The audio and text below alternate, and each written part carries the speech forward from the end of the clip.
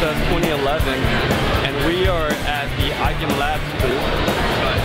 So what this is we're using wireless radio-based motion capture. So instead of it having any kind of optical sensors like a camera or any kind of infrared sensors like a sensor bar, we have no kind of external sensor other than what's on board on the chip. Inside of the unit we actually have a gyroscope, a magnetometer, and accelerometer combo that's working together to track position very accurately and very efficiently. It's also very smooth, and there's no kind of lag between the unit and the computer.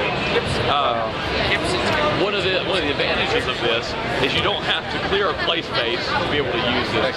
You don't have to move out furniture. You don't have to worry about lighting conditions.